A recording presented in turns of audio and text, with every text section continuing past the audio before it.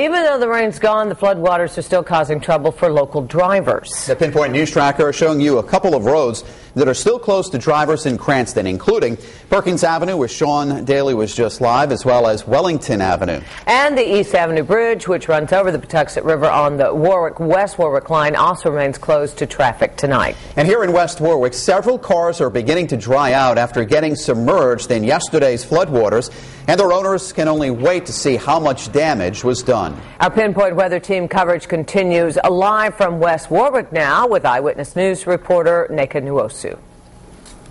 Well, Astor Street at River Street here in West Warwick was one of the areas that got a lot of flooding and left about a dozen cars at an auto body shop underwater. The intersection of Astor and River Street in West Warwick looks like a river, but there are no boats. Instead, cars sit parked in the water. One of the cars belongs to Steve Marcella. I'm scared the heck.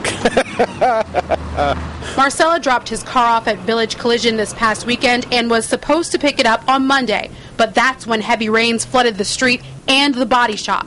Marcella says his car is inside the garage, which was also flooded, but they just don't know how much water is in there or what kind of damage was done. A lot of things can happen when water can get, especially in a sports car, because the water can get in the exhaust pipes and electrical and all that good stuff.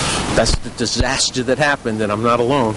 Crews on scene say the water is contaminated with oil, and they're urging car owners to wait until the water subsides before checking out the damage. Until then, owners will have to sit and wait.